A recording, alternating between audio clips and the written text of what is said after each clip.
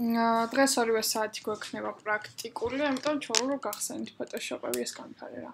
გახსენით ფოტოშოპები და classroom-ში ავტვირთე ფოტოები, რომელიც უნდა გავიაროთ, გაჩვენებთ. აი ეს არის მე-6 პრაქტიკული ქვია და ყველა გადმოვწეროთ 8 ფოტოა. ხომ გადმოწერილი მაქვს უკვე და უნდა დავიწყოთ აი ამ ფოტოთი, ანუ დღეს ავხსნი pen tools და ეს არის დამხმარე რაღაც ფოტო, სადაც მითითებები წერია, რომ pen tool-ი როგორ გამოვიყენოთ. ამიტომ ანუ პირველი დაგჭირდება ეს ფოტო, რომ გადმოვწეროთ და მერე გავხსნათ ჩვეულებრივ Photoshop-ში. ან შეგიძლიათ რომ ყველა ჩამოწერეთ, იმიტომ რომ მაინც ყველას გამოვიყენებ. File open-ით გავხსნათ ჩვეულებრივ.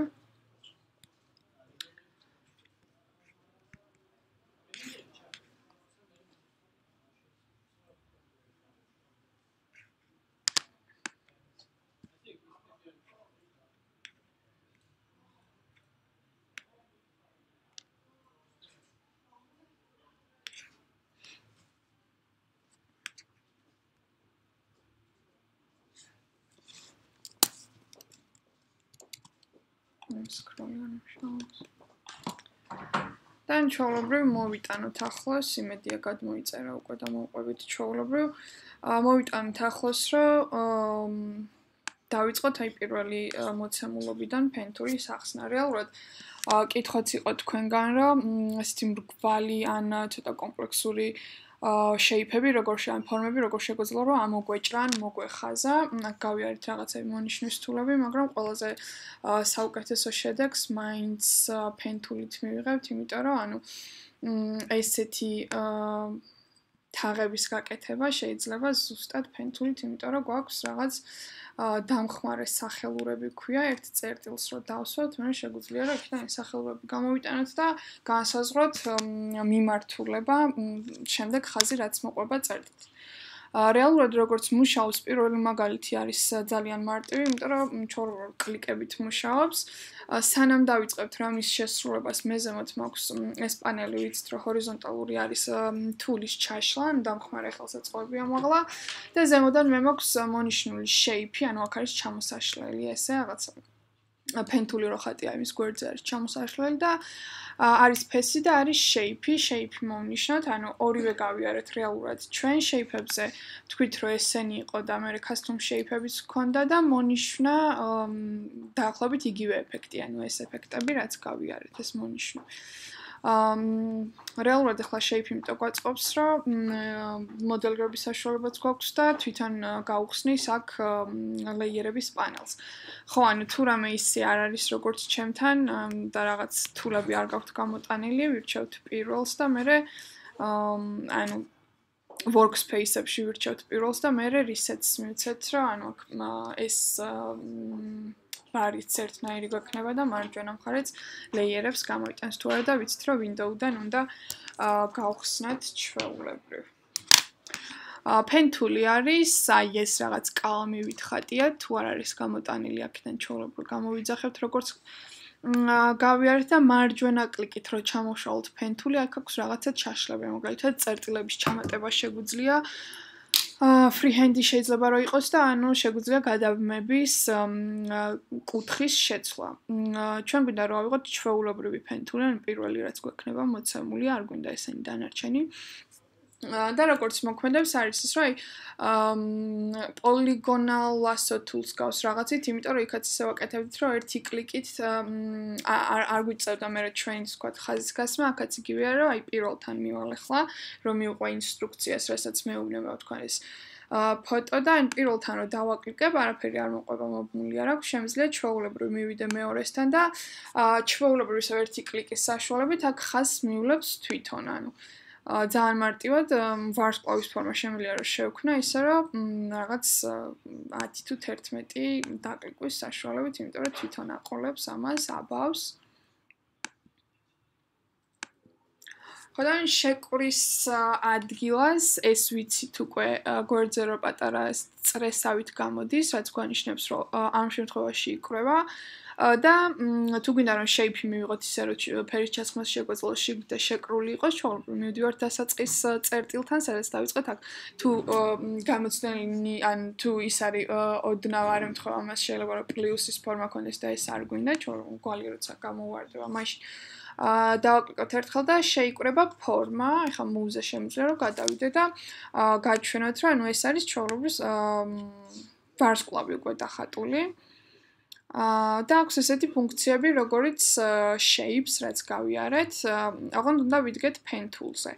ანუ ზემოთ რომ ეს ჩაშლა იყოს, უნდა ვიდგეთ არა move-ზე ან რამე სხვა ხელსაწყოზე, უნდა ვიდგეთ pen tool-ზე და დავინახავთ, რომ ანუ ფილი გადახაზულია, ჩემთან ფილში არაფერი არ გვაქვს ჩასხმული და როცა რაღაც ესეთი შემოხაზვა გვინდა ხოლმე, უმჯობესია რომ ანუ არ იყოს ფილში არაფერი, ან ეს მქონდეს არჩეული წითელი ხაზი რო აქვს გადასმული და stroke-ში მაქვს ჩვეულებრივ შავი ფერი ჩასხმული და აქ მნიშვნელობა არ აქვს, შემიძლია რომ ნებისმიერი სხვა ავირჩიო ხო და პირდაპირ ცვლის აქაც ფერს. ესეც ვიცით მე რომ მოყვება სისქე stroke-ის რამდენი ექნება და მე ტიპიც რომ ანუ დაწერტილებული იქნება თუ დაშები ექნება, ეს გამოტოვები ექნება შიგადაში. ანუ რეალურად ჩვეულებრივი აი ამ ფორმების ისინი აქ მონაცემები რაც შემიძლია რომ ვცვალო pen tool-ით. კიდე რასაც აკეთებს, აი აქეთ ეხლა ჩვეულებრივი მარტივ კლიკებით მივიღეთ, რასაც აკეთებს, ვთქვი რომ თაღების მიღება შეგვიძლია მარტივად და გვაქვს მეთქი სახელურები და ან წერტილთან დაკლიკვის დროს. და როგორც უნდა გამოვიძახოთ თუ გამოვწიოთ ეს სახელურები არის ის, რომ აი ერთი კლიკის დროს არ ვუშვებთ, გვიჭირავს ჩვეულებრივ მაუსზე და shape-ი მაქვს არაბული pen tool-ზე. ანუ კლიკის დროს არ უშვებთ და გამოვწევთ ესე ჩვეულებრივ ამას მაუსთან არაფრის დახმარებით, ეს არის სახელურები, რის გამოყენებაც შემიძლია დახმარება და განსაზღვრავს იმას, რომ მე რა ტრაექტორიას მიიღებს ხაზი. ეხლა რასაც მეუბნება ეს ინსტრუქცია არის ის, რომ ეს სახელური უნდა გამოვწიო და მეორემდე მოვიტანო აქ მეორე წერტილამდე, რომ განაპირობოს აი ეს დახრა თუ რკალის რაღაც მეოთხედი ნაწილი. და მე უკვე ხედავ რომ მესამესთან თუ მივყვები ჩვეულებრივ იმას რა ქვია ინსტრუქციას როგორც არის მოცემული მესამესთან უნდა მივიდე და მეოთხეც მეუბნება რომ ანუ უნდა დავაკლიკო და მეოთხემდე ჩამოვწიო სახელური. და ეგ ხედავთ რომ ვიღებთ ზუსტად იგივე ფორმას რაც ნაცრისფრად გვაქვს დაბლა მოცემული. ესე უნდა მივყვე ან მეხუთესთან უნდა მივიდე ახლა და გამოვწიო სახელური მე-6-მდე. რომ აქ დაფიქსირდეს იგივე ფორმა, უნდა მივიდე მე-7-დან, იგივენაირად მე-8-მდე უნდა გავწიო ეს სახელური და შეკვრის დროს ერთი კლიკით შემიძლია, ანუ უკვე აღარ მიწევს არაფრის გაწევა, ერთი კლიკით შემიძლია, იმიტომ რომ ამ სახელურმა უკვე განაპირობა, რომ რა ეს ექნებოდა, რა მოხრა ექნებოდა აი ამ ხაზს. კიდევ ერთხელ შემოვხაზავ ამ წრეს, ახლა მას გადავაგდებ, რაც shape-ი რაც გამიხსნა, რომ ზუსტად გავიგოთ სახელურები რა შვება, ან როგორ მოქმედებს. ვაკლიკავთ ერთხელ, ოღონდ არ ვუშვებთ ხელს და გამოგვაქვს აი ეს სახელურები მეორემდე.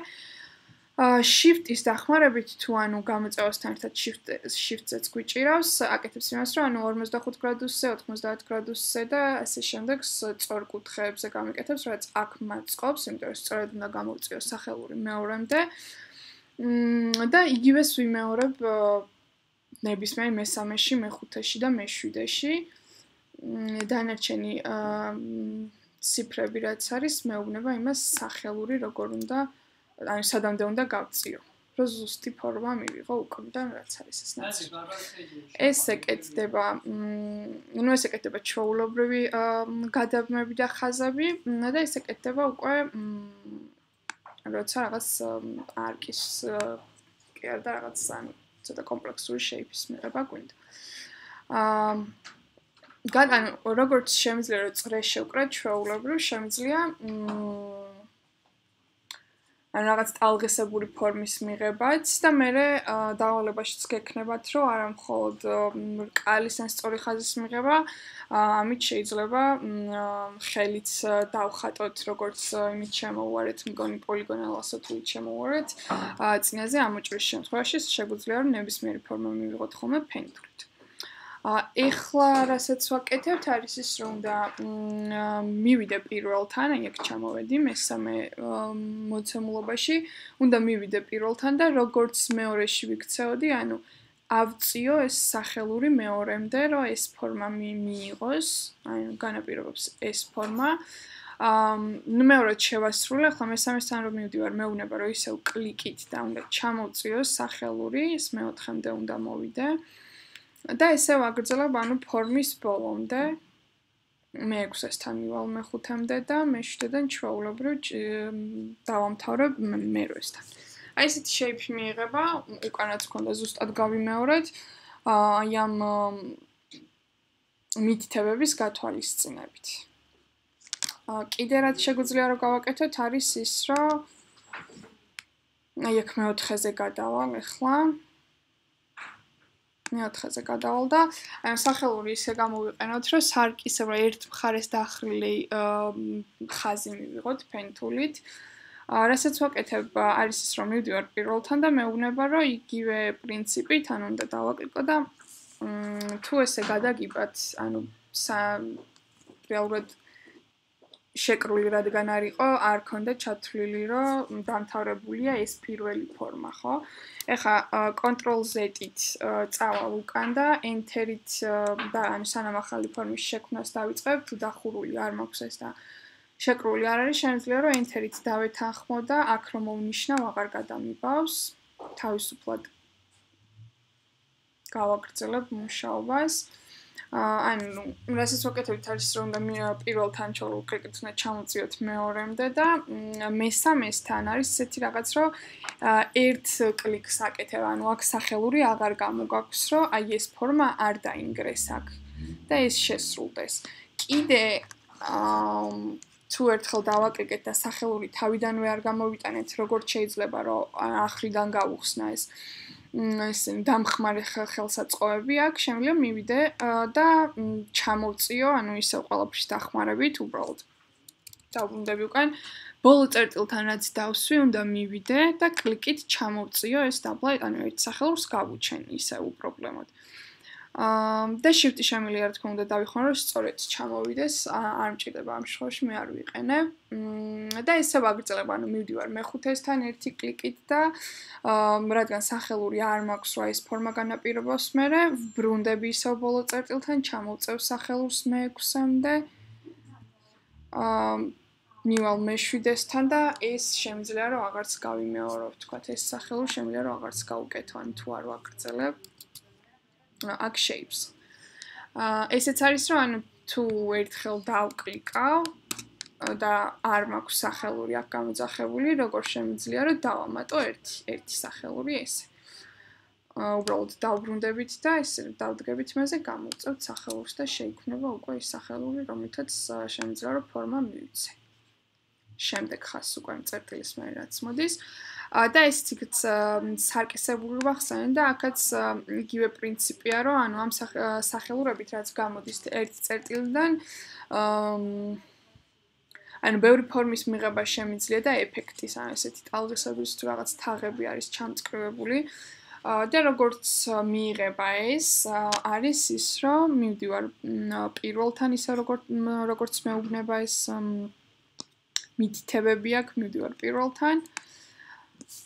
იმის დახურვა ისე დამავიწყდა, ანუ Enter-ით დავეთანხმებით იქით რომ არ გააგრძელოს, Ctrl-Z-ით უკან დავბრუნდი და Enter-ით დავეთანხმე. მივდივართ პირველთან და მეორემდე ავიტანთ სახელურს. მეორეს მერე მოდის მესამე, რასაც გვეუბნება არის ის, რომ უნდა დავდგეთ ესე და ჩამოვწიოთ მე-4-ემდე და ეხლა რომ გავაგრძელოს, სულ სხვა ფორმას მიიღებს. ხაზი ანუ სხვა მხრივ წამოვა, იმიტომ რომ აი ამ სახელურმა განაპირობა რომ ესე უნდა წამოვიდეს და ეს რითით შემიძლია რომ შევცვალო, შემიძლია რომ უკვე არა აი აქ ბოლო წერტილზე, არამედ სახელურებს დაბოლოებებში უფრო დიდი წერტილები აქვს, ეს არის რომ ანუ უკეთესად მოვკიდო ხელი ბოლოში. აი ამ ბოლო დაბოლოებებთან უნდა მივიდე, რაც გამუქებულია და შავ წერტილად ზის და Alt-ზე დაჭერით, აი აქ რომ მივიტანთ სხვანაირი აიკონია, ანუ რაღაც კუთხის აიკონს აქაც შეგხვდა და გაჩვენეთ, ანუ აი ამ აიკონს. გამოიძახებს, როცა აქ მივდივარ და Alt-ს ვაჭერ და ჩვეულებრივ იმით, რა ქვია, ანუ კლიკით და ესე აწევით დავამთხოვ ზედა სახელურს, რომ ზემოთ გააგრძელოს ფორმა. ანუ კონტროლ-Z-ით დავბრუნდები და გაჩვენებთ Alt-ზე გვიჭირავს და მივდივართ სახელურის ბოლოში, აი აქ. რო შეიცვლება უკვე აიკონი, რაც დაგვყვება, მოვკიდებთ და ავწევთ ზემოთ ისე, რომ დაემთხვეს ზედა სახელურს. ეხლა რო გავაგრძელო, დავინახავ, რომ ზემოთ გრძელდება ფორმა, ანუ ესე იკეთებს მოხრას. და რაც განაპირობებს ამას არის ის, რომ ანუ აუცილებლად სახელური უნდა ავიტანო მაღლა. აი ეს სახელური უნდა ავიტანო მაღლა, რომ არ დამეინგრეს ფორმა. აი ეს შემიძლია ბოლომდე მივყვე. იგივე პრინციპით, უბრალოდ სახელური ამაქვს დაბლა, რომელიც არის დავამთხოვ ზედას. და ეხაც ჩამოვწევ და ინტერით აქვე დავამთავრებ, თქვათ, რომ ეს ფორმა უკვე დასრულებულია და მივიღეთ. სახელურების გადაადგილებით. კიდე რაც შემიძლია გავაკეთო, ანუ აქ ვნახეთ, რომ ჩვეულებრივი ხაზებს სწორი ხაზებით შევკარით ვარსკვლავის ფორმა და მე გადავედით უკვე თაღების კეთებაზე. აქ არის ესეთი მაგალითი, რომ თაღებს და სწორ ხაზებს ერთად ვიყენებთ. და მაგასაც თავის პრინციპი უნდა, რომ თაღს რო ვაკეთებთ, მე სწორ ხაზზე როგორ გადავიდეთ, გადავიყვანოთ ისე, რომ სწორი ხაზი გამივლას. დავიწყოთ როგორც ვისწავლეთ, რომ თაღი როგორც კეთდება, მივდივართ პირველთან, ვავლებთ ამ სახელურს ზემოთ, მეორეს ვამთხოვთ, აი წერტილს. და რო შევასრულო ეს თაღის ფორმა, ისე მესამედან მეოთხემდე ჩამოვდივარ. ეხლა რეალურად სადმე რო დავაკლიკო, აი აქ რომ მინდოდეს სწორი ხაზის გავლა, მიკეთებს ესეთ თაღს, ანუ მოხრას მიკეთებს, არ მიღებს სწორ ხაზს, იმიტომ რომ აი ეს სახელური მაქვს აქ ესე ჩამოწეული. კონტროლ-Z-ით დავბრუნდები ისე, რომ ეს ფორმა იყოს მარტო. რაც მაწყობს, რომ ეს იყოს, რა ქვია, თაღი შეადგინოს და ისევ სახელურის გამოყენებით, ერთი რაც შემიძლია რომ გავაკეთო არის ის, რომ Alt-ზე მიჭირავს, დავბრუნდები უკან, Alt-ით ვთქვით, რომ აი ამის მოდელირება შემეძლო, რომ ამეწია, ან ნებისმიერ გამეწია, არა მარტო ეგ ზემოთ დამთხოვა, მარტო ეს არ არის, შემიძლია რომ მოდელირება გავუკეთო. ჩვეულებრივ ნებისმიერ მხარეს გავწიო და კიდე რაც შემიძლია ანუ სწორი ხაზი გავლოს არის ის, რომ აი ამ ბოლოს დასმულ წერტილთან მივიდე და Alt-ით ერთხელ დავაკლიკო, რასაც ვამჩნევ და რასაც აკეთებს არის ის, რომ ეს რაც იყო სახელური დაბლა ჩამოწეული, იმას ამოკლებს მაქსიმალურად და ასვავს თვითონ ბოლო წერტილს. აი ეს აღარ გვაქვს. დახრის მომრგვალების განმაპირობებელი ეს სახელური აღარ გვაქვს და უკვე რო გადავიდე და გავაგრძელო ეს მე-6-ზე არის მგონი, ხო? მე-6-ესთან რო გადავიდე, ჩვეულებრივ სწორ ხაზს გამიგრობს, იმიტომ რომ ეს მოვაჭერი, ესე რომ ვთქვათ, ეს სახელური აღარ ქონდა. აქ კიდე რასაც მეუბნება მე-6-ე მითითება არის ის, რომ ეს არის ჰორიზონტალური სწორი, ან ზუსტად ესეთი პარალელური, რო ვთქვათ, ჰორიზონტალური ხაზი და როცა არ ვიყენებ Shift-ს, დიდი შესაძლებლობა ავწდი და სწორი ხაზი ვერ გავავლო, ამიტომ როცა გადავდივართ, უკვე და აი ვიცი, რომ სწორი ხაზი მინდა გავავლო, ისე რომ არ იყოს დახრილი, Shift შემიძლია დავაჭირო და Shift-ის დახმარებით მეცოდინება, რომ აუცილებლად ესეთი ჰორიზონტალური ხაზია გავლებული. ეხლა უკვე იმაზე ვართ გადასული, რომ ეს რადგან სახელურები აღარ აქვს, ანუ მე-6-დანაც დაიწყებს უკვე სწორი ხაზების გავლებას და რეალურად მინდა რომ აი ამას გავაყოლო, ამ ფორმას გავაყოლო, რასაც ვაკეთებ, ვთქვით რომ ერთ კლიკს როცა ვაკეთებთ ისე რომ სახელურებს არ ვუჩენთ, როგორ შეგვიძლია რომ დავუბრუნოთ ეს სახელურები, ბრუნდები ბოლოს დასმულ წერტილთან და მარტივად ჩამომაქვს რეალურად სახელურები აქვე აქვს და მარტივად უნდა ჩამოვწიო აქ მე-7-მდე, არაფრის დახმარება არ მჭირდება. და რო გავაგრძელებ უკვე მე-8-დან მაგალითად მე-9-მდე ეს თარკას რო გავაკეთებ, უკვე ხელს მიწყობს, რომ არ იყოს სწორი ხაზი და იყოს ისეთი გლუვი გადასვლა.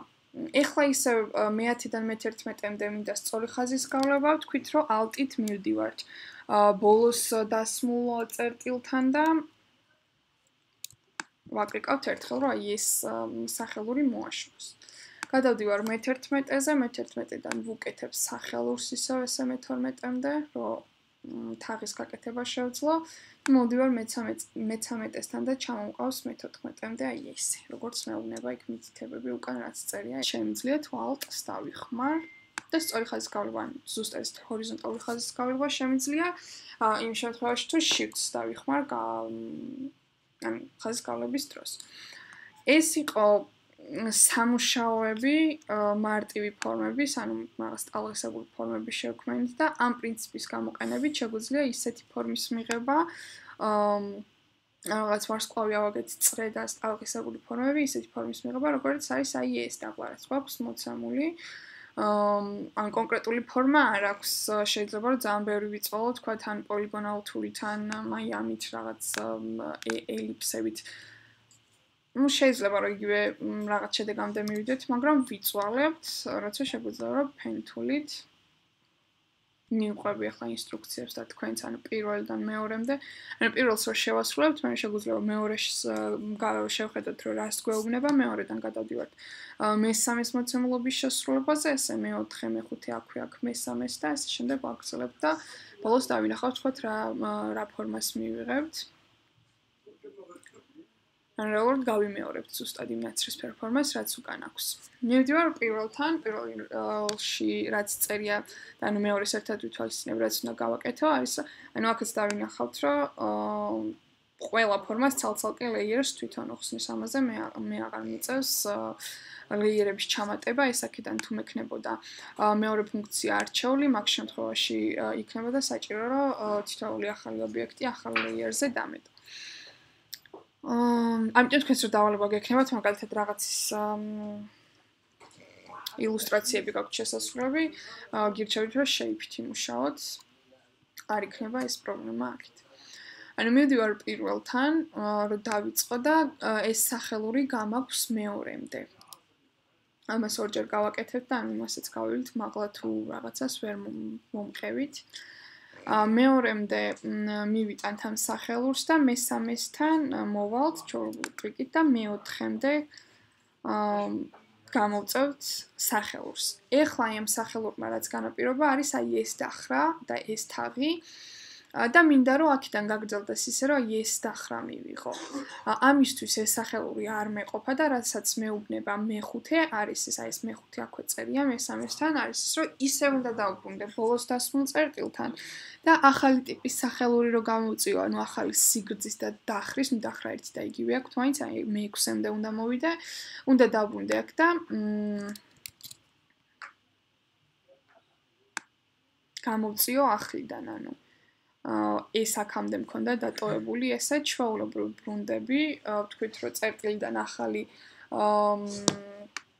სახელურის გამოსაწევად არაფრის დახმარება არ გჭირდება, ანუ უბრალოდ ზედ უნდა დავდგეთ ზუსტად ბოლო წერტილზე და გამოვწევ უკვე ახალ სახელურს, ისე რომ წინაზე მიღებული ფორმა არ მენგრევა, ანუ ეს ფორმა რჩება და თან საშუალებას მაძლევს, რომ აქ მე-6-ე შევასრულე, მივიდე მე-7-მდე და ეს მე-8-მდე რო გავალ, ეს ფორმაც ზუსტად მივიღო, ანუ აქ რასაც ვაყოლებ, ახლა დიდი ის მაქვს სისქე stroke-ის აღებული, მაგრამ არა უშავს იმ ფორმას მაინც მივიღებთ. აი აქ რაც ხდება არის, რომ უნდა გავაკეთოთ კუთხე, ანუ რადიკალურად უკან უნდა დავბრუნდეთ, აქ არ გრძელდება ესე წინ, უნდა მოვბრუნდეთ და ისე უკან უნდა გამოვუყვეთ, ისე რომ აი აქ ბოლოში შეიკრას აი წერტილთან რაღაც მე-16 ეს არის მგონი ფუნქცია.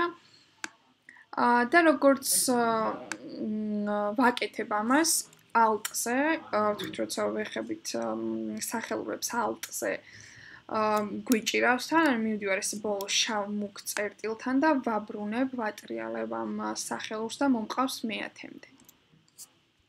ანუ ესე. კონტროლ-ზე დავბრუნდები უკან და Alt-ზე მიჭირავს. ზუსტად უნდა დავამთხრივ ამას, რომ შეიცვალოს აიქონი და მომაქვს ისე, რომ მე-10-ს დაემთხოს. მე-10-ის მერე არის მე-11, აქ რაც უნდა შევასრულოთ და ესე მეუბნება, რომ მე-12-მდე უნდა გავწიო ეს სახელური. მერე მე-13 ისე მეუბნება, რომ აქედან ახალი სახელური უნდა გამოვიტანო, რომელიც შედარებით მოკლე იქნება, ამიტომ ბრუნდები და ეს სახელური მე-14-მდე გამყავს, რომ ოდნავ მოკლე იყოს. და აქ არის უკვე შეკვრა, რომელიც ისევე უნდა იყოს კუთხური, ანუ არ მაწყობს მომრგვალებული ფორმა,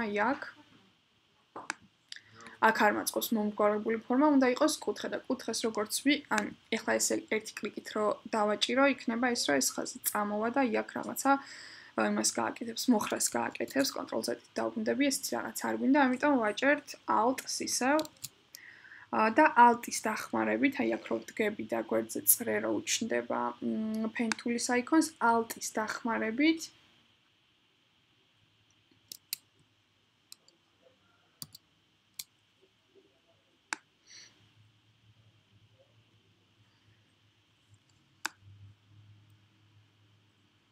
ან სახელური მე აღარ მომყვება უკან მიდის. მაგრამ მე მაინც ისრით მე-16-მდე უნდა მივიდე. უკან იმიტომ ანუ სარკისებურად უკან იმიტომ ბრუნდება ეს, რომ მიჭირავს Alt-ზე, რომ კუთხე შევქმნით. აქ ეხლა ანუ strokes გავუთიშავ.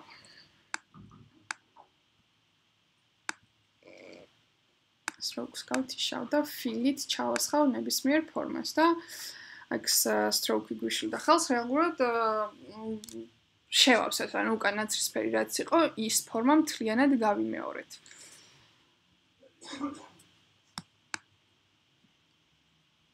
ხო, ანუ ეხლაში თუ ანუ brush და pattern-ის შექმნის მერ და FX ფილტრები უნდა გავკითხულობ, რას მეუნება რომ დავბრუნდე აქ ბოლოს შექმნილ წერტილთან და ახალი სახელური უფრო გრძელი ესე.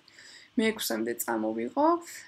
მერე მე-7-ში რასაც მეუნება არის ის რომ ესე მე-8-მდე გავწიო ეს სახელური. თქვით რომ აქ უკან ბრუნდებით ისე რომ Alt-ზე გვიჭირავს. ველოდებით თქვათ აი იმის შეცვლას რომ ზუსტად ვიდგე სახელურზე და მოგვყავს მე-10-მდე სახელური, ანუ ვატრიალებთ და მოგვყავს მე-10-მდე. შემდეგ ვეძებთ მე-11-ს, აი აქ არის მე-11 წერტილი და უნდა წავიდეთ მე-12-მდე, ესე გავწიოთ სახეული. მე-13 მითითება მეუბნება, რომ ისევ აი ბოლოს დასმული წერტილიდან ცოტა მოკლე სახელური უნდა გავწიო შემდეგი ფორმის მისაღებად და აქ არის უკვე დახურვა, ანუ shape-ის დახურვას როგორც ვაკეთებთ, Alt-ზე გვიჭირავს, მივდივართ ისე რომ ანუ ეს წრე გამოუჩნდეს აიკონს და მაუსით მოვდივართ მე-16-მდე. სახელური წავა საპირისპირო.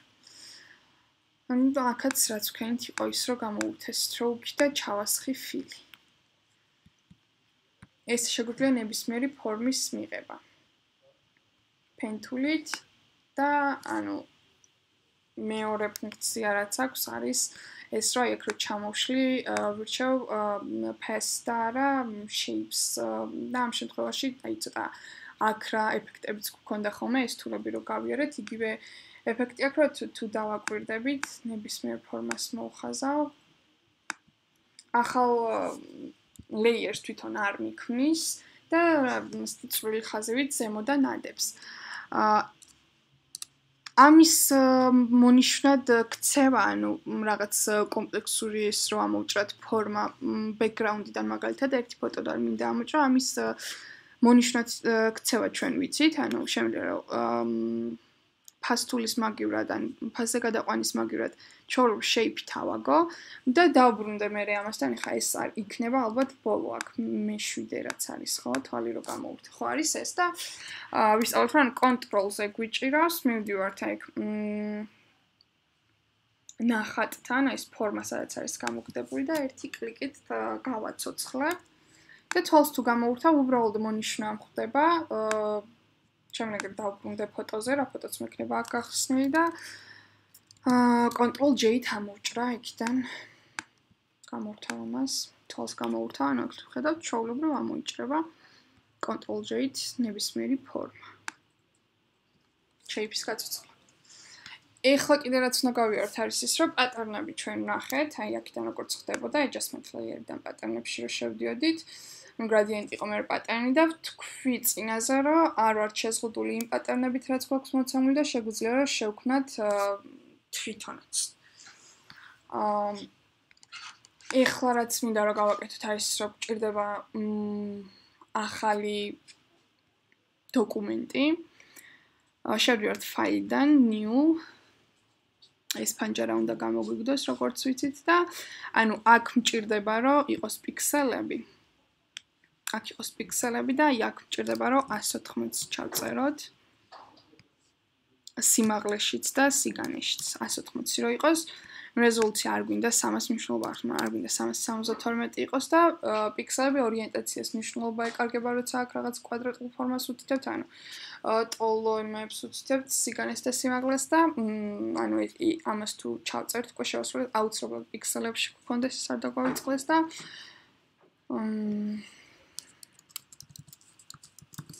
შემიძლია რომ creates დავაწვევ.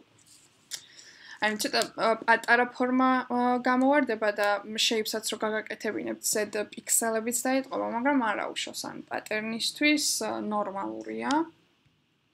მოიტანეთ ახლოს. და პირველი რასაც ვაკეთებთ, არის რომ უნდა ავხსნათ გვერდზე ეს აქვს ხოლმე, ბოქლომი აქვს ხოლმე, ნათქვამი მაქვს და ერთი კლიკით შემიძლია რომ ეს ბოქლომი ჩვეულებრივ აქვს. ანუ მოქმედ ლეიერად რო გადაიქცეს, სახელი შეეცვლება და ლეიერ ნული იქნება. და აი control T მოდელირება არ მინდა ამის, უბრალოდ აი ეს ბოქსები მჭირდება, აქ რასაც აგდებს ხოლმე, ანუ control T ვიძახებ ამ ბოქსებს. მე აქ რულერები გამოძახებული მაქვს უკვე სახაზავები, მაგრამ რო გავიხსენოთ, ანუ კონტროლერით ხდება გაქრობა და კონტროლერით ხდება გამოძახება. ასე რომ თქვენთან თუ არ არის სახაზავები გახსნილი, კონტროლერით გამოიძახეთ და ანუ სიმეტრია უნდა დავიცვათ პატერნის გაკეთების დროს და იმიტომ მინდა რომ აქ შუა ბოქს რასაც აგდებს და ანუ აქაც ესე ვერტიკალურ ხაზებში არის ზუსტი შუა წერტილი მონიშნული და ეს მეხმარება რომ აიქიდან რომ გამოვიტან რულერების დადება ჩვენ უკვე ვიცით, ზუსტად მიემაგრება აქ შუა წერტილს, ანუ ერთი მინდა რომ ესე იდოს და ერთი მინდა რომ ზემოდან ჩამოვიტანო. და ან ზუსტად ცენტრი დავნიშნო, ესე რა ვთქვათ, ამ ფორმატის. რულერი გამოგვაქვს, ვიცით რომ აი ამ ნაწილში ეს პატარა ის რაც გვაქვს, მოცემული აქედან ნებისმიერ ადგილას რომ დგები და გამოვწევ, გამოდის რულერი. ხო, ამას დავეთანხმები და თქვენთან თუ არ არის ჩართული view-დან მინდა show-ში, ანუ view-ში შევდივართ, მე show. და იქ მინდა რომ smart guide-ები იყოს მონიშნული, ანუ ჩართული. რო გამოჩნდეს ვარდისფერი ხაზები რო გვიწყობს ხოლმე ხელს, ეგეც გამოჩნდეს ეს მონიშნოთ. smart guide-ები. და დაუბრუნდებით აი აქ ეს გამოძახებული უნდა იყოს უკვე წესით ყველასთან, იმიტომ რომ დაგარისეთებინეთ workspace-ი და უბრალოდ შეიძლება რომ ესეთ კუთხედი იყოს გამოტანილი, ვიცით რომ ჩაშლაში უნდა მოვძებნოთ, ანუ მარჯვენა კლიკით უნდა გამოვიძახოთ ეს პატარა ბოქსი, სადაც არის ჩაშლა შეიფების მოცემული და ის ბოლო ავირჩიოთ, ვარსკვლავის ფორმა რო ქონდა ოდნავ და რომ აი მაღლა რომ მივდიოდით და აქ რო ვეძებდით უკვე გამზადებულ ფორმებს, ანუ preset-ებს ფორმის. ანუ მივდივართ shape-ებში, ვირჩევთ custom shapes და მე აი მაღლა ეს უნდა ჩამოვშალოთ, რომ რაღაც სიმეტრიული ავიღოთ, ანუ უმჯობესია, იმიტომ რომ კარგად სწორედ რო გადაებას ერთმანეთს რაღაც უნაკერო იყოს, უმჯობესია რომ ავიღოთ სიმეტრიული ფორმა. ანუ ყველა მხრიდან. აქ მე ყველა მაქვს გამოძახებული და თქვენ იცით რომ აქ ესე ჭანჭიკი რო ხატია იქ შევდივარ და აქედან შემიძლია რომ ნებისმიერი გამოვიძახოთ თუ აქ არ დაგხვდებათ ხო ანუ ეს იყოს მოდი ეს იყოს დავეთანხმები ანუ უფრო ესეთი არა ქვია სიმეტრიული ფორმები აქ დამხვდება ანუ ვირჩევ music stable nature-ში ვეთანხმები და აქ გამოვიძახებ მაგალითად აი ამას. აი ბოლოდან მეექვსეს, ხო, აი ამას. მოვდივარ ცენტრში და Alt-ის და Shift-ის დახმარებით, ანუ ორივეზე უნდა მეჭიროს, ისე თან რომ ან კლიკზეც თან ფორმას ვხატავდი Alt-ის და Shift-ის დახმარებით ვიზავ ისე რომ ცენტრიდან გამოვიდეს, თან ფორმა არ დამერღვეს და გაიზარდოს დაკლიკვის ადგილიდან, ანუ ესეთი სიმეტრიული რაღაც რომ მივიღო. პიქსელებს ვხედავთ, მაგრამ არ აუშავს, რაც უნდა გავუკეთო ამას კიდე არის ის, რომ stroke-ი არ მინდა. Stroke-ი არ მჭირდება fill. ხო, ავიღებთ ნებისმიერ ფორმას, fill-ში თქვენ რაც გინდათ, მაგალითად მწვანე. და უნდა დავაკოპირო ეს კიდე 4-ჯერ, იმიტომ რომ აქაც უნდა დავდო. აქაც უნდა დავდო გვერდზე და ეს კუთხეებში და დაბლა კუთხეებშიც. დაკოპირება ვიცით რომ უნდა მოვკიდო ხელი და ჩავაგდო. სანაგუს გვერდზე რომ ახალი ლეიერი შექმნის აიკონი ჩავყარო ესე. რამდენიც დამჭირდება. და უნდა დავაწყო ზუსტად იმებში, რა ქვია, კუთხეებში, ეს ვარდისფერი ისინი მონიშნები, ან დამხმარე ხაზები რატოც მინდო და არის ის, რომ ეს უნდა ზუსტად 1/4 უნდა გამოვაჩინო, ხო? 1/4-ია ზუსტად. და იქ როცა კუთხეებში ვარდისფერი ხაზი ევლება, მაშინ ვიცი, რომ აი მონიშნეს მიკეთებს ვარდისფრად, მაშინ ვიცი, რომ ზუსტად 1/4 მაქვს აქეთკენ. გამოჩენილი და ეს მაწყობს, იმიტომ რომ სწორი გადაბმა უნდა გააკეთოს აქ. ანუ ერთი დავდოთ ეს სწორად გვერდზე, ან იქითა კუთხეში. მერე მივაკითხავ ისევ ალტო სელექტი მაქვს მონიშნული, მივაკითხავ ისევ ამას.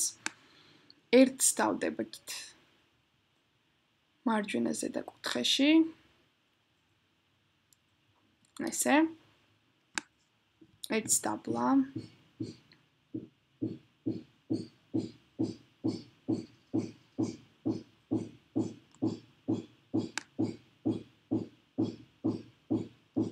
და ერთს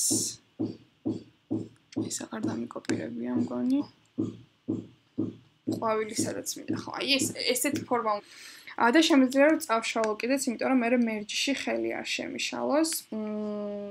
მერჯი გჭირდება, იმიტომ რომ ერთი ლეიერი უნდა იყოს, როცა პატერნს ვაკეთებთ. ყველა ლეიერი მარჯვენა კლიკით გამოგვაქვს ხოლმე ესეთი merge shapes. define pattern.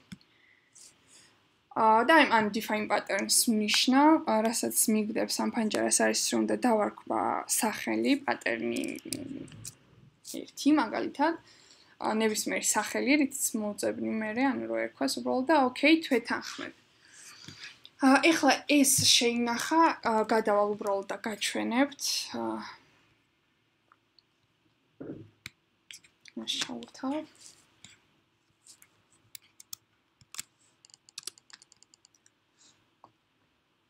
ეს შეინახა ერთ ნებისმიერ shapes გავხსნი, ან მონიშნავს თუნდაც.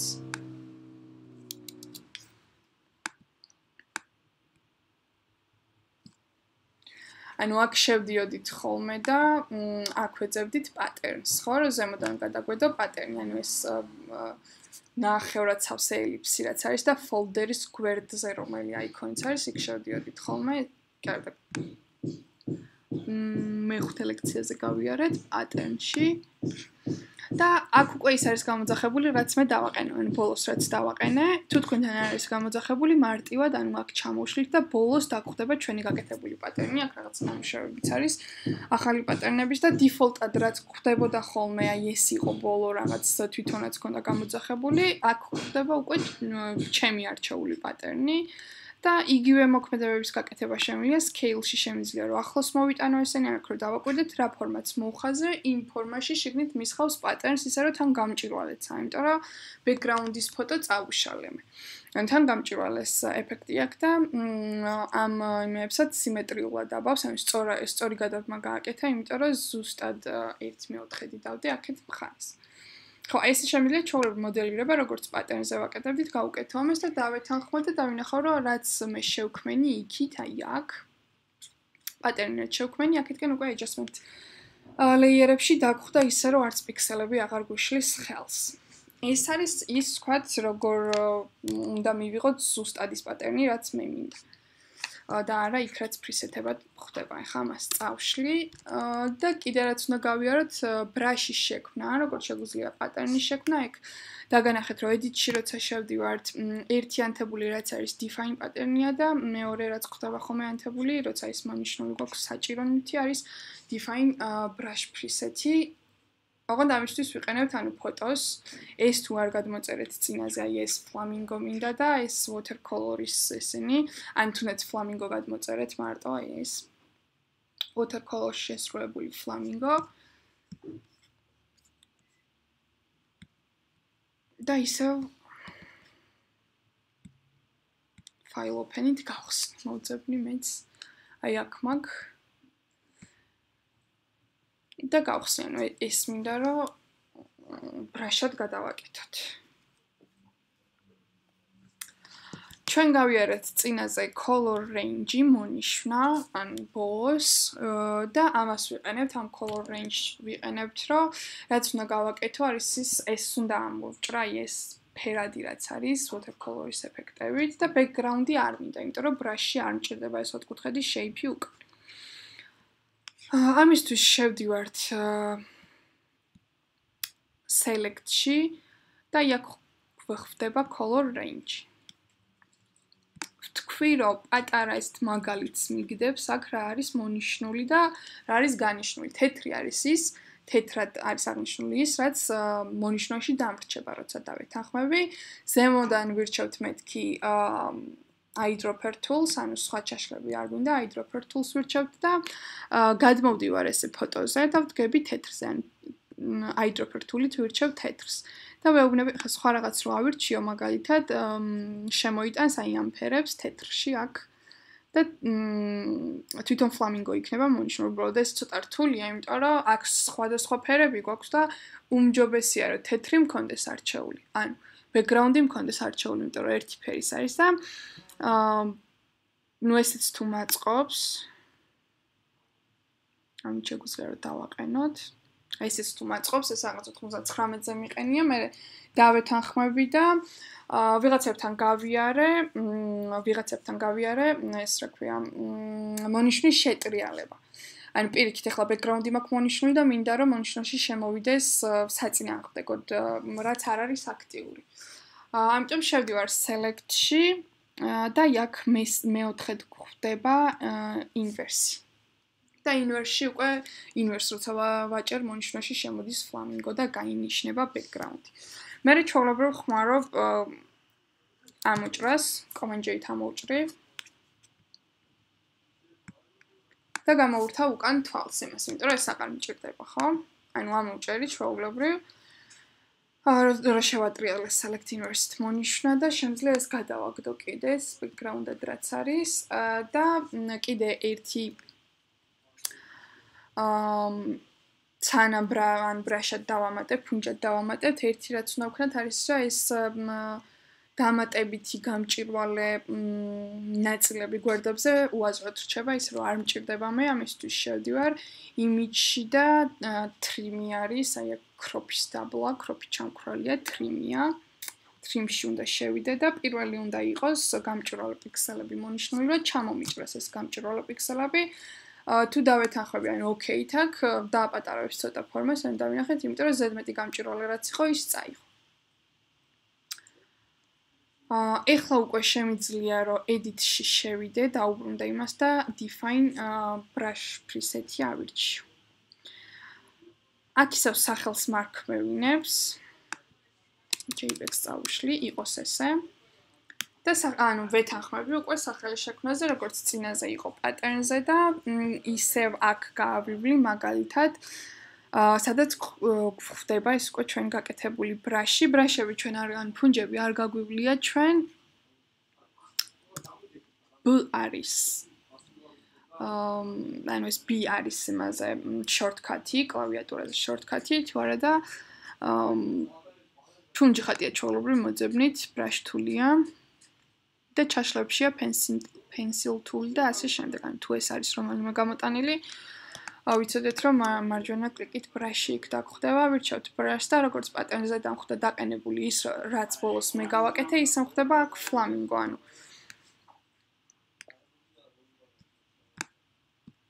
ხო, ახლა თეთრია და იმიტომ არ ჩანს.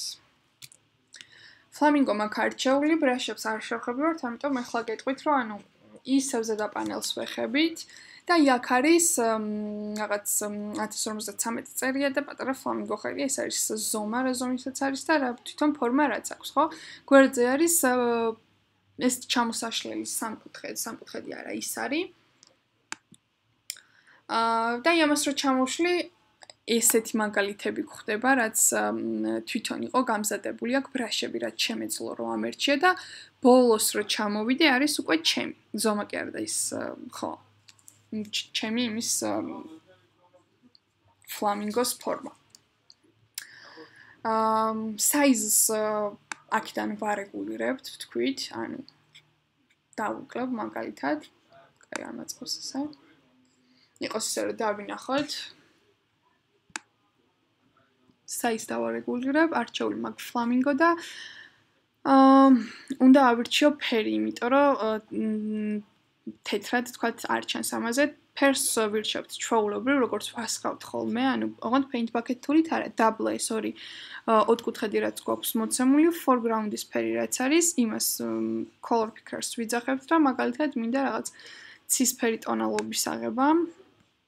აქ რო ფერი უკვე არჩეულია, რო გადავატარებ ამას, ბრაშში შემოაქვს მარტივად ეს ფერი. ანუ ეხლა ეს ერთს დავსვა უბრალოდ საჩვენებლად. როგორი გამოდის? იზომაში გავზრდი. რეალურად როგორი გამოდის ბრაში. მუქი ტონალობები რაც იყო, მუქად მოაქვს, აქაც შეგვეძლო რომ გაგვეშავ თეთრებინა, ანუ ვისწავლეთ სად არის?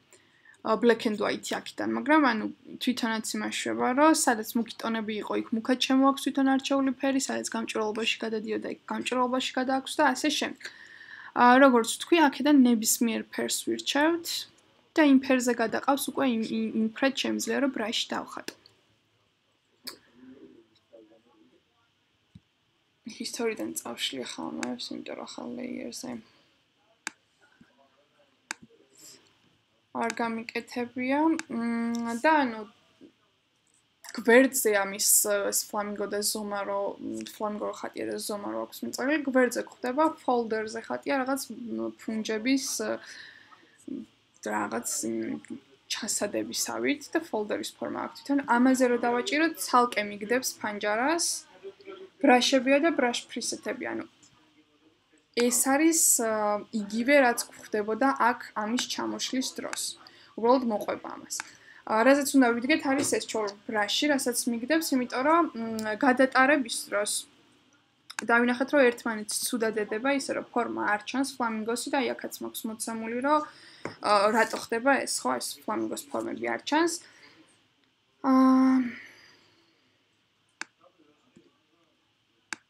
ხო, სკათერინგი არ მინდა. Shape და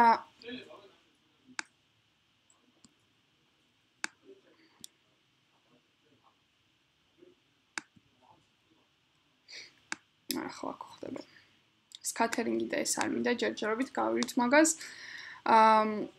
პირველს ვირჩევთ, ანუ აქ რაც არის, ჯერჯერობით რომ დავაშოროთ ერთმანეთს. იქ ახალი ლეიერი მაინც არ გავს. ხო, ახალ ლეიერზე მაქვს.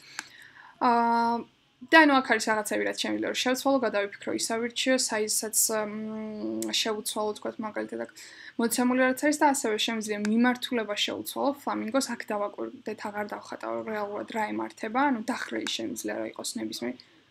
ანუ ესე მაგალითად. და რაც გვჭირდება არის ის რომ spacings მოვუმატოთ, რომ დაშორდეს ფლამინგოები ერთმანეთს და ესე ერთმანეთზე გადადებული არ იყოს. ამას გავასწორებ ესე. ერთმანეთზე გადადებული არ იყოს, ახალ ლეიერზე გაჩვენებთ. ამას თვალს გამოვურთავ. და ანუ ეხლა რო გადავუყვები.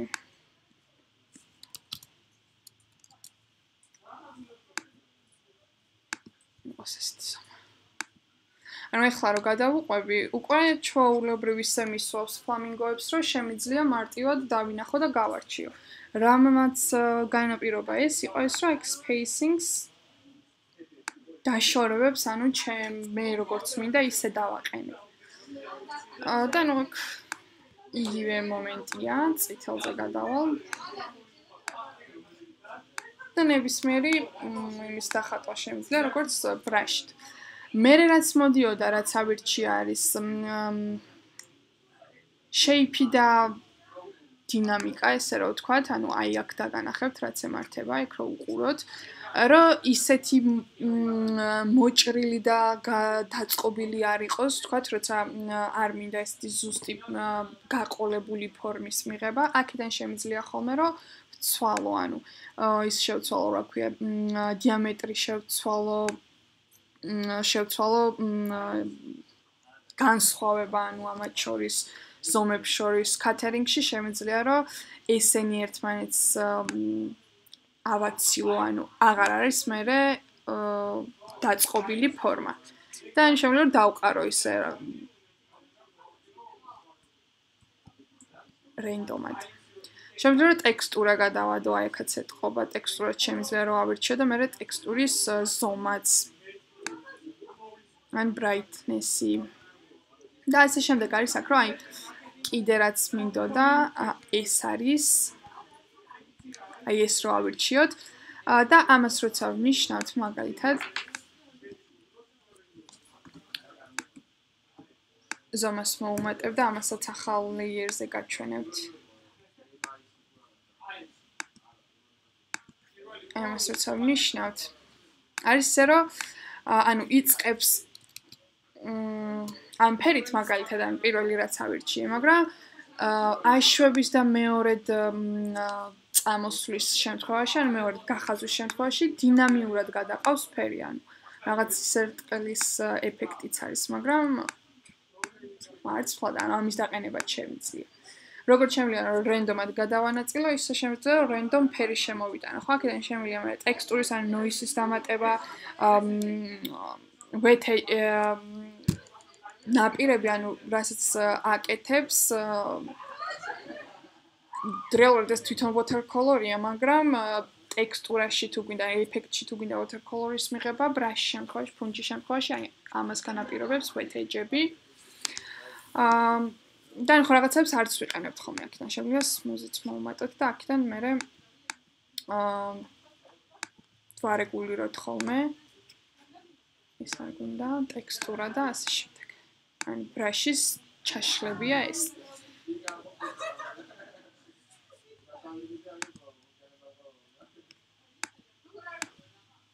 ტექსტურა არ იყო. ხო, ესეც არის ბრაში, ანუ არა მარტო შექმნის დროს, არამედ ჩვეულებრივ თუ მინდა რომ ნებისმიერი ბრაში გამოვიყენო, აი არ აქვს მნიშვნელობა ნებისმიერი ბრაში, აქედან ვიძახებთ ხოლმე ჩაშლებს, რომ ანუ უფრო ჩემზე მოვირგო და გვერდზე მოყვება ხოლმე უკვე ესეც რომ ანუ პრისეტები რაც გვაქვს, ისინიც არის ხოლმე აქ. ანუ თვითონ მოძებნეთ მერე და იმას კენდობია დაათვალიერეთ, ესე რომ ვთქვათ, რომ ბრაშების რა მომენტ, აი აქ ბალახის მომენტია და ასე ფოთლები და ასე შემდეგ. ეს იყო ბრაში.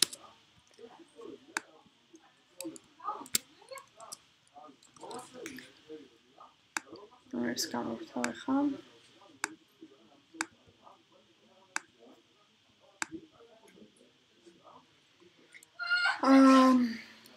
ეხლა კიდე უნდა გავიაროთ, ანუ მოვყვებით, გავიაროთ ეს ყველაფერი, რაღაც სანაგვი ახლის დამატება, დაფოლდერება,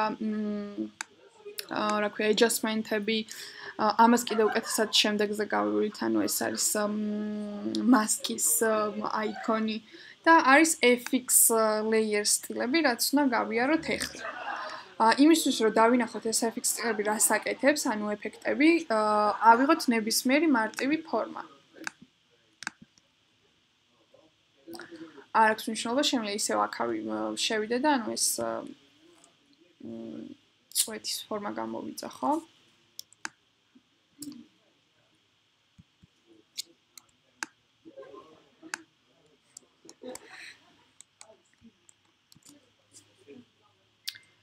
და მჭირდება აუცილებლად ფილით. strokes გავუთიშავ.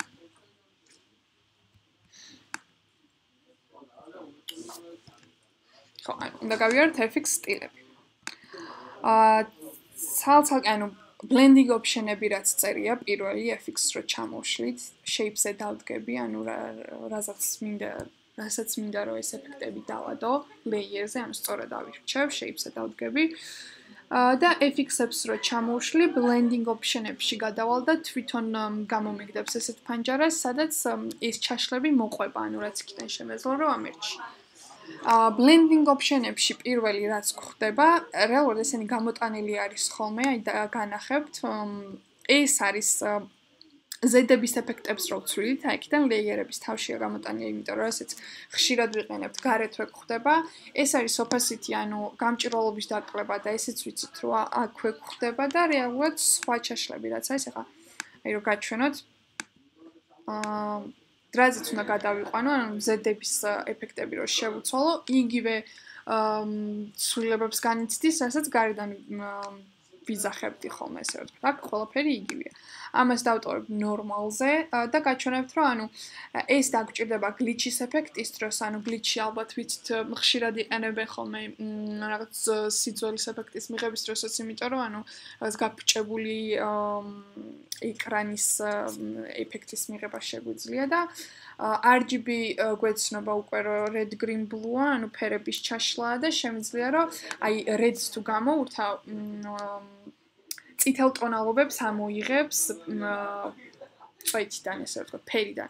ანუ რეალურად ეს ისევ აქ არის, რომ დავაკვირდეთ, ფერს ცვლის. უბრალოდ წითელი ტონალობებია ამოღებული და მე რვე ლექციაზე გავივით, რომ ამის გადაწევით მაგალითად რა ეფექტის მიღებაში, ანუ გლიჩის ეფექტს გავივით. შემიძლია რედი გამოვურთო, ან წითელი გამოვურთო, ან სიმწვანე გამოვურთო, ან blue გამოვურთო ტონალობებში, ხო, ყველა სხვადასხვა ეფექტს მაძლევს.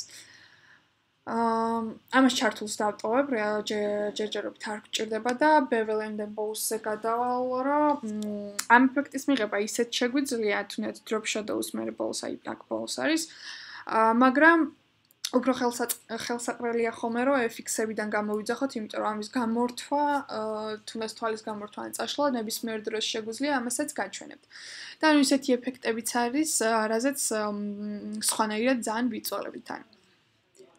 აქ არის მოცემული პატარა მაგალითი, თუ ვერ ხედავ უკან რა ხდება, პატარა მაგალითი, ნაცრისფერი მასავით აიკონივით, რომ რეალურად რა მოსდის, აიქიდან როცა ვირჩევ, ხა inner bevel-ი მაქვს არჩეული და შემიძლია outer bevel-ი ავირჩიო, აი აქ რო დავაკვირდეთ, რასაც აკეთებს. inner-ზე თვითონ მოცემულ ფორმაზე მოქმედებს და outer-ზე უკვე თუ ჩაწევის ეფექტია უკან დადებულ ფონს ჩაწევს, მოდი აქ რამე ფონს დაუდებ. რო არ იყოს დავითანხები. აი აქ რამე ფონს დაუდებ, რომ იმაზეც დავაფიქსიროთ რა შვება. როცა outer-ს ირჩევ.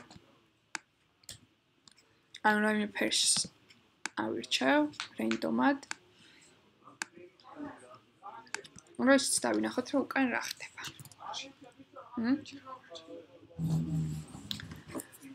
ხო, ანუ რაც ვთქვი, რომ ეს ეფექტები რატოც გვაწყობს ხოლმე, აქ არის ესე ჩამოწერილი ამერე და მე შემიძლია ხოლმე რომ ცალ-ცალკე გამოვურთო თვალი, მაგრამ ამას შევეხები, ჯერ გამოვიძახოთ რაც გვინდა აქედან და ანუ მე გაჩვენებთ, რომ აქ როგორ არის ჩამონათვალი ამ ყველაფრის და ცალ-ცალკე წაშლა თვალის გამორთვა როგორ შემიძლია. ხო, ეხლა ალბათ უკეთესად დავინახავთ, bevel and emboss-ზე რო გადავალთ, outer bevel-ი გვაქვს არჩეული და მერე ჩაშლები რაც მოდის არის რამდენად რბილად ან მკაცრად იქნება გადასვლა, ან თვითონ ამის ჩაწევის ტექნიკა, აქედან შემიძლია ხოლმე რომ ავირჩიო და აი უკეთესად რო დავინახოთ აქაც უკან რა მოსდის. depth-ი ან სიღრმე შემიძლია რომ მოუმატო აქედან size მოუმატებ ეხლა უბრალოდ რომ კარგად დავინახოთ რა მოსდის, ხო? ეხლა არის რაღაც ამოწევის ეფექტი აქ მიღებული უკან მოქმედებს background-ზე. და depth-ი არის ის რაც სიღრმეს ანიჭებს ამას ან პირიქით. inner bevel-ი არის რაც თვითონ წვეთზე იმოქმედებს, ან თვითონ shape-ზე იმოქმედებს, არ იმოქმედებს background-ზე size-ს მოვუმატე მე აქ და ის განაპირობებს იმას, რომ რამდენად შემოსული იქნება ამოწევა, ანუ რამდენად შიგნით იქნება და სიმაღლეს მისცემს. Soft-ენი არის გადასვლას განაპირობებს, რომ ანუ რამდენად მკაცრად იქნება, ან რამდენად იქნება, რა ქვია, რბილად იქნება გადასვლა.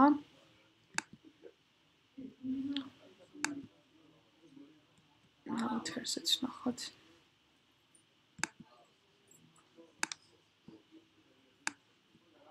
What ცვლილებას არ გვაძლევს.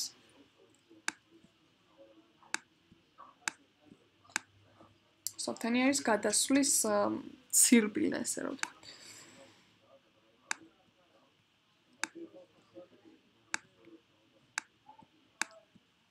ხო. მერე რაც მოდის, ანუ აი ამ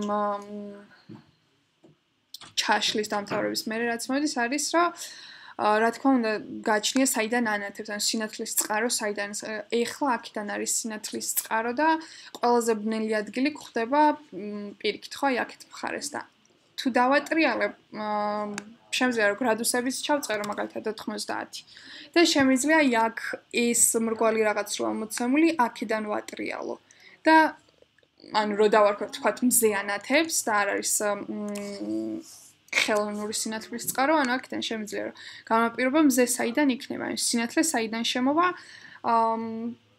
და ანუ ამიდან გამომდინარე მე ყველაზე მუქი ადგილი აქეთ იქნება ხოლმე, ხო?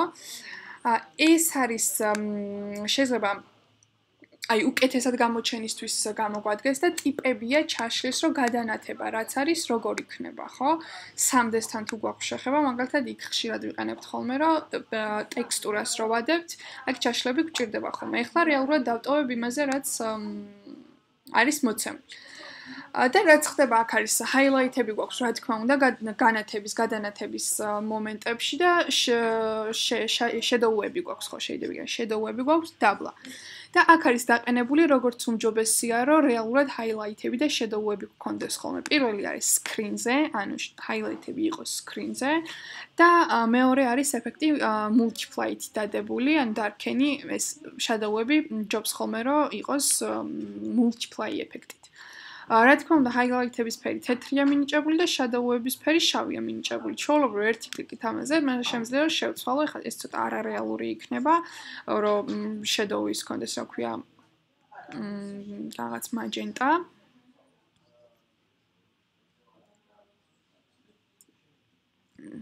ყოსა. ანუ რეალურად აქ შემოდის ეს ფერი. და ესეც იყოს შავი. ხო, ეს არის Bevel & Emboss-ის ჩაშლა, კონტურს თუ მოვნიშნავთ, აი აქ მე stroke-ი გამოუვრთე იმაზე მოქმედებს და ტექსტურას თუ მოვნიშნავთ, აი აქ რა ის შემოაქვს, რა ქვია, ტექსტურები შემოაქვს თუ დავაკვირდებით, ანუ აქ გამოუვრთავ ეხლა, უფრო ესეთია რბილი გადასვლა, smooth გადასვლა და თუ ტექსტურას ჩავურთავ, უკვე შემოაქვს ის, რომ აღარ არის ისეთი გლუვი. შემიძლია შორბ ან გამორთო დაყენებული არ იცვლება, ხდება იგივენაირად, ან მოვნიშნო და ჩავრთო, ხო? ან შემიძლია ვნახო, რომ როგორ მაწყობს ეს ფლეტია, ესე ამოწეულია. inner shadow-ებიც გვჭირდება ხოლმე, ანუ ამას დავუტოვებ მონიშნულს, inner shadow-ებში. აქაც დაყენებულია, რომ ანუ იყოს შავი, იყოს multiply, იმიტომ რომ ისევ shadow-ებთან გვაქვს შეხება, რაც ჩვენ შეგვიძლია ვარეგულიროთ, ეხლა აქ არის გამჭვირვალობა 0-ზე დაყენებული, შემიძლია რომ მოუმატო გააჩნია როგორი განათება მინდა რომ იყოს, ანუ ხელოვნურია და მკაცრი განათება თუ რაღაც გაფანტული, ესე რომ ვთქვათ. ან სინათლის წყარო საიდან არის გააჩნია ეს მე როგორც მაწყობს ისე დავაყენებ. როგორც თქვი რა ესეთი რაღაც სადაც ხდება ხოლმე არის კუთხის შეცვლა, რაც შემიძლია რომ ხელითაც ვარეგულირო და გააჩნია, ანუ აქედან ურტყავს მზე და ეხლა როგორც არის აქედან ურტყავს მზე და აქ რაც ეფარება კონტური ის აყენებს ჩრდილს თვითონ shapes-ზე. ნუ ეს თუნდაც თვალისთვის როგორც არის ხოლმე უკეთესი, შეგვიძლია ისე დავაყენოთ. დისტანცია ან რამდენად იყოს შემოსული, შემიძლია ვარეგულირო და რა თქმა უნდა გადავნიშნო და ჩავწერო პიქსელები თუ კონკრეტულად მინდა. ჩოუქი არის თვითონ აი ამას და ამას შორის გადასვლა. აი აქ. და საიზი უკვე არის შიგნით რამდენად იქნება შემოსული. ანუ დისტანცია და საიზი განსხვავდება. არ აკეთებს ერთი და იგივე რაღაცას. ეს გადაადგილებს და ეს განაპირობებს რამდენად შემოვიდეს შიგნით. ესეც გადასვლა, ანუ როგორც ვთქვი. შემიძლია რომ გლუვი ეფექტი მივიღო და შემიძლია კაცრი გადასვლა მივიღო. აქაც იგივე. რაც ვთქვი წინაზე. Inner glow შემიძლია როგორც inner shadow, ეხა shadows გამოვურთავ. Inner glow აქედან ავირჩევ რომ არ მინდა შავი, ნებისმიერი ფერი, ან რაღაც neons თუ აკეთებ, ნებისმიერი ფერი შემიძლია რომ იყოს, დავითანხმები. ნუ ხო, აქ გამჭირვალობა, აი, აქ შემოაქვს განათება, ეხლა ცოტა არარეალურად არის და ამას მოუმატებ.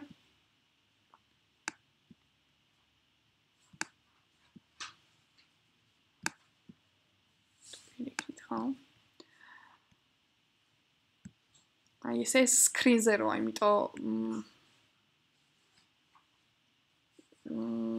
ანუ ზედდებით იმიტომ ჩანს ღია, ან თეთრად იმიტომ ედება, თორე შემიძლია რომ ნებისმიერი ფერი შემოვიდა და შემიძლია რომ გრადიენტზე გადავრთო მაგალითად და გრადიენტი ვცვალო, ხო? ეს არ გვინდა ხოლმე. ხშირად რასაც ვიყენებთ არის ის რომ აქ არის თეთრი მონიშნული და inner glow თუ რამეში გვჭირდება, აქედან მე ვარეგულირებთ, რომ ანუ რამდენად არის შიგნით შესული განათება და გადასვლა როგორია მათ შორის, ხო? აქაც არის soft-teni და ანუ უფრო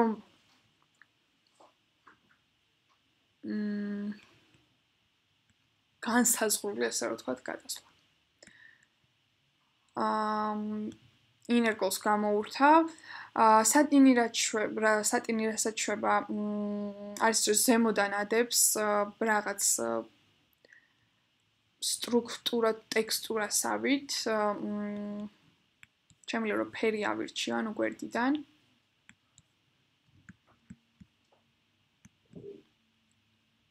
ეს არ უნდა.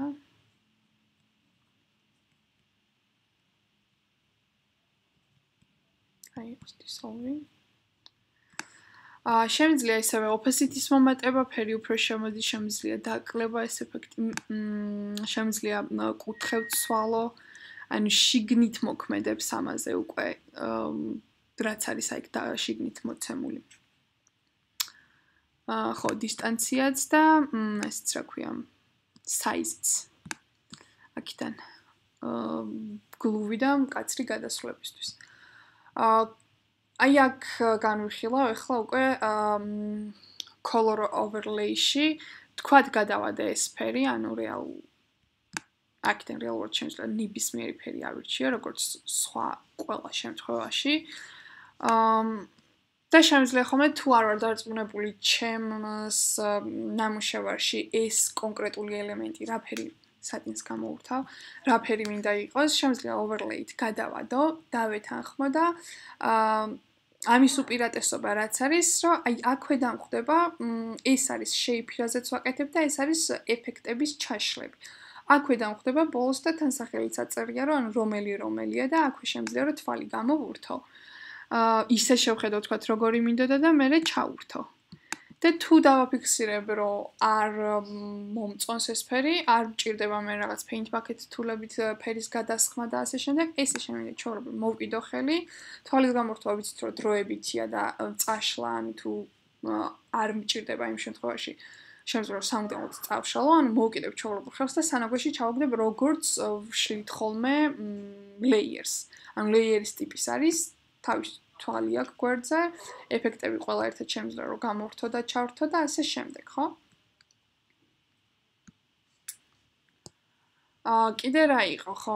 როგორც არის ხოლმე ხე color-თან color gradient და pattern-ი ხშირად გვხვდება ხოლმე ერთად, იმიტომ რომ ერთი და იგივე ეფექტი აქვს, ანუ ზედდებით ერთი და იგივე ეფექტი აქვს და რეალურად რითიც განსხვავდება ეს არის solid-ი, მე ეს არის რაღაც გარდამავალი ფერები და ეს არის უკვე pattern-ები ჩაყრილი, ხო?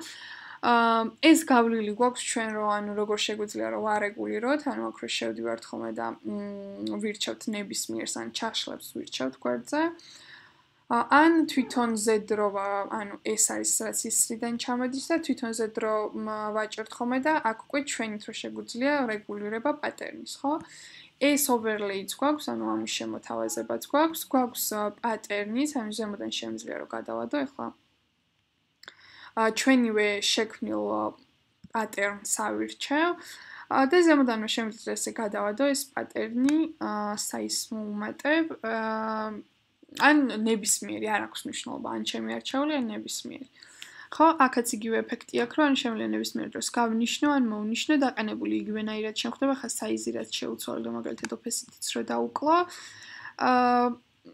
და ესეც შემიძლია ხო, ანუ ვნახო, რომ რა ეფექტი აქვს ზედდებას.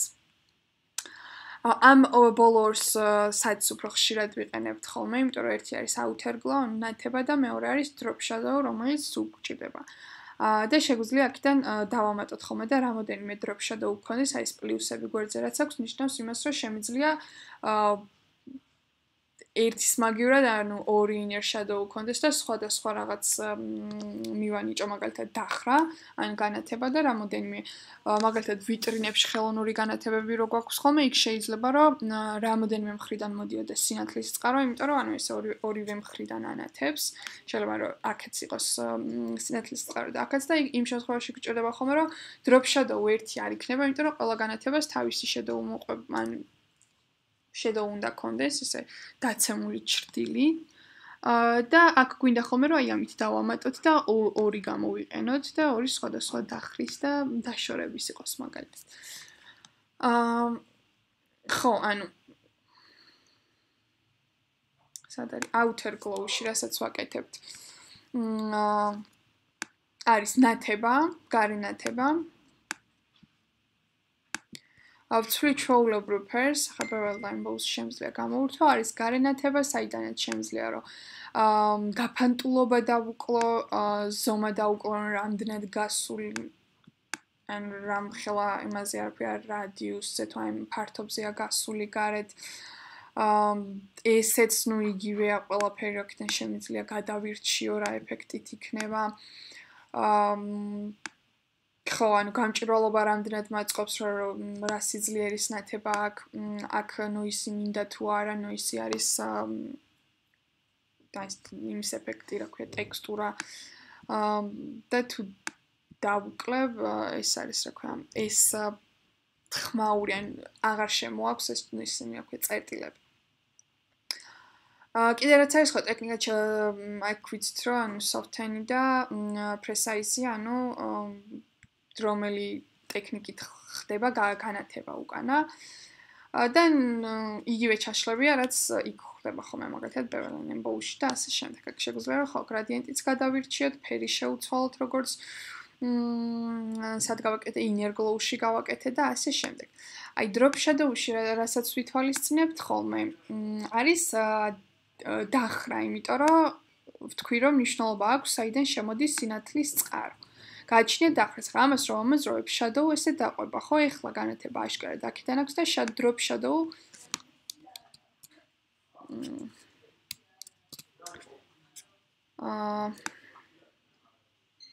დავაბრუნებ ცოტა ხნით. ხო, drop shadow აქედან აქვს, ხო? ეხლა რეალურად აქ მე ხელი რასაც მოვკიდე და გადავადგილე, ეს არაფერი განსხვავებული არ არის, რომ შევხედოთ, აქ იგივენაირად იცვლება, ანუ იგივენაირად შემიძლია რომ დავუბრუნო თავის ადგილს. თუ იქიდან რამე ვთქვათ ავურიე, ხო? დისტანცია გვჭირდება, გამოვიტან, opacity-ც გვჭირდება, მაგალითად. დისტანცია იყოს თამაშობებით. გაფანტულობაც შემიძლია რომ მოუმატო და საიზით შემიძლია რომ მოუმატო. იქით ამხარეს არ გვინდა. ხო, ანუ ზედდების ეფექტიც ან multiply shadow-ების შემთხვევაში შეგვიძლია რომ გადავიყვანოთ. და გააჩნია კიდე ეს თუ ამას თუ ჩავთვლით რომ კედელია, რა დაშორებით კიდია, ან დისტანციის მომატება იმ შემთხვევაში გვაწყობს ხოლმე რომ თუ შორს დაცემული ჭრდილია და ესეც მოშორებულია. თუ ახლოს მიბრძენილია ესე რომ ვთქვათ კედელზე, აქეთკენ არ გამოდის ჩრდილით თუ აქედან ვანაცებ და დისტანციას ვუკლებთ ხო. ეს არის ის ეფექტები, რის მიღებაც შეგვიძლია და უკვე ოკეით რომ დავეთანხმები, აქ ხდება ჩამონათვალი, რაც შემიძლია რომ წავშალო ან დავამატო.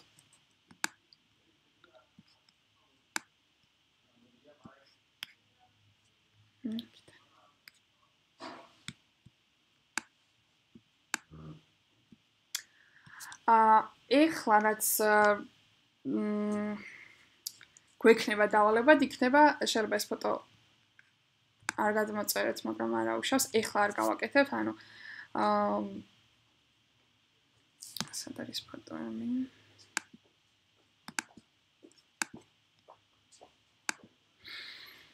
ხო, ესეთი აპლიკაციის შექმნა დაგჭირდებათ. ბრიფში რაც არის მოცემული და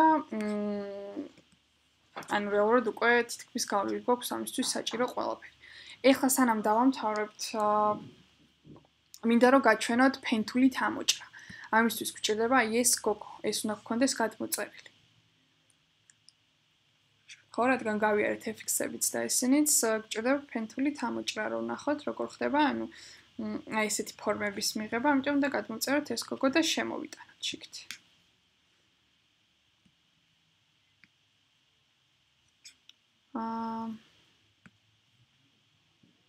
Open it ჩაულებრივ. და მინდა რომ ანუ მთლიანად ამოვჭრა, ეს არ მინდა უკან მობილური და რაღაც ისინი ვთქვათ, ბექგრაუნდები. ამისთვის pen tools ვეძებ. shape-ზე მაქვს დაყენებული, ანუ მინდა ფესი shape-ზე მაქვს დაყენებული და უნდა შემოვუარო იმ პრინციპების გათვალისწინებით, რაც ვისწავლეთ იმ ფოტოდან გამომდინარე რაღაც მითითებები რო გქონდა. მივალ ახლოს და დავიწყებ, ანუ თქვენს ესე ამოჭერით ერთ წერტილით და აი ამ სახელურების გამოყენებით შემიძლია რომ გავყვე ფორმას.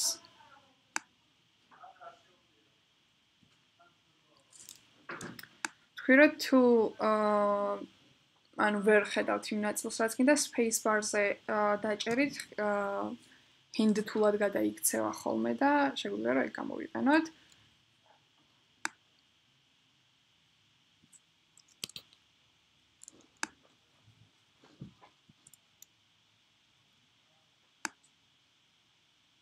ანუ alt-ით ვუბრუნდები და ვარეგულირებ.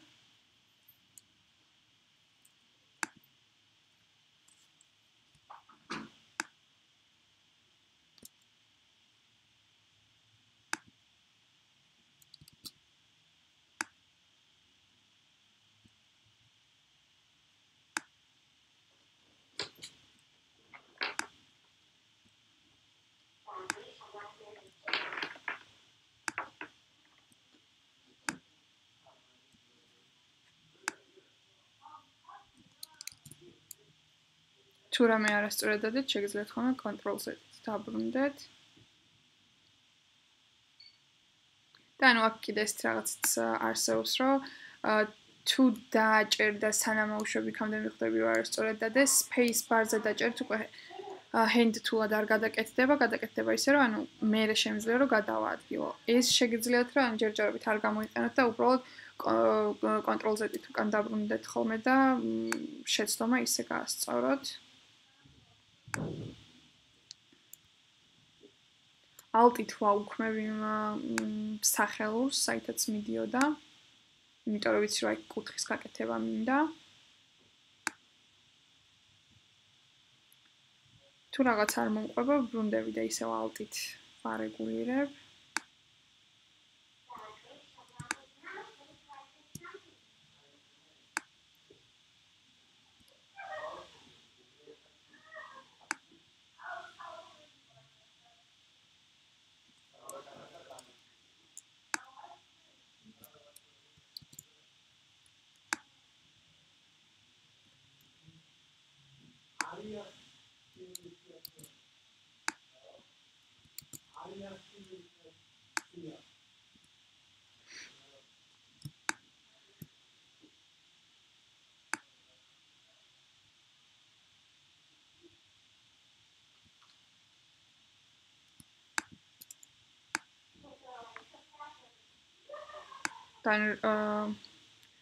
ეხლა ესე აღარ მივყვები დეტალურად, მაგრამ როგორც ვხედავთ, ეს არის ნებისმიერი ფორმის მიღება შეიძლება და არა მხოლოდ იმ თაღის ფორმების.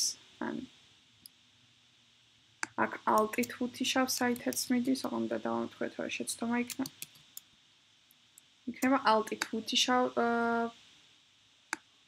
სახელურის მიმართულებას ისევ გაუთიშავ, იმიტომ რომ ვიცი რომ იქითკენ გაგრძელება არ მაწყობს.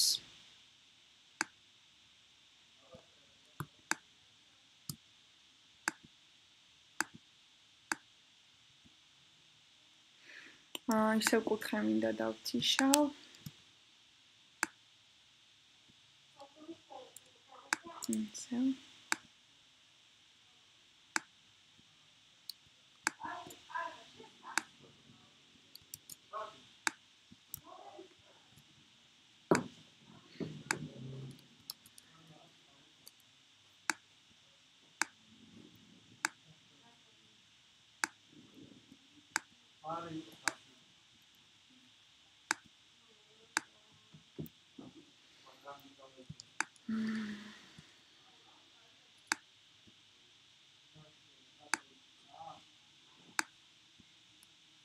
ხო.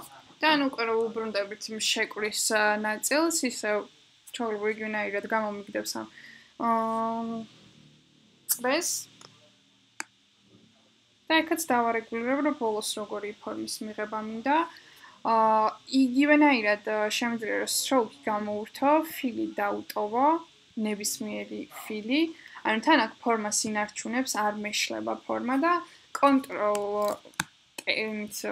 control კლიკით, ანუ ამ layer-ზე არ ვდგავარ იმ layer-ზე, რომელთანაც ამოჭრა მინდა. და ამოვჭრი უკვე ისეთ ფორმას, როგორც არის მაგალითად ტანი, ხო, ადამიანის. ამით შემიძლია მე ნებისმიერი კოლაჟის გაკეთება, ანუ შემიძლია რომ გადავიტანო, ჩვეულებრივ გადმომაგ. აქ მაინც მხვდება, ანუ აქედან არ მეშლება, შემიძლია რომ გადავიტანო სხვა იმაში და ესე ავაწყო ხოლმე კოლაჟები, იმიტომ რომ თქვენ ბრიფებში უკვე არის მაგის მოთხოვნა.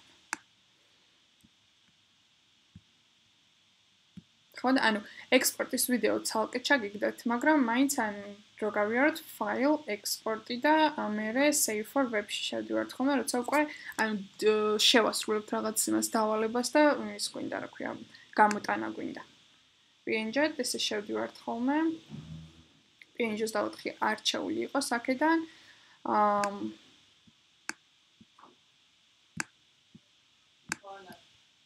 და იქიდან save-ს ვაწვევით. desktop-ზე შევინახავ და save-ს დავაჭერ ისე. ხო, ანუ უკვე მექნება PNG desktop-ზე შენახული, მაგრამ მოძებნეთ ხოლმე და ეგეთი ფაილი ატვირთეთ classroom-შიც.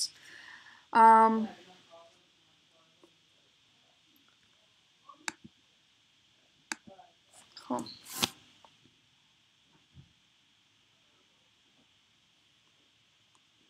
ხო, სულ ეს. ეხლა გავთიშავთ streams და ხო უკვე კითხვები რაც გაქვთ, შეიძლება ცოტა სწრაფად გავიარებ რაში და პატერნი, რომ ანუ 4-ზე თუ სხვა აღონისწიება ხოლმე თქვენთან თუ ვუშლი რაღაცაში ხელს მორჩები საათნახევარში და ეს არის თუ რამე სწრაფად გავიარე, ხო და რამე ვერ გაიგეთ, კითხვები დამიშვით, რომ მე არ გავიჭოდოთ ხოლმე დავალებების კეთების დროს. Classroom-შიც ნებისმიერ კითხვას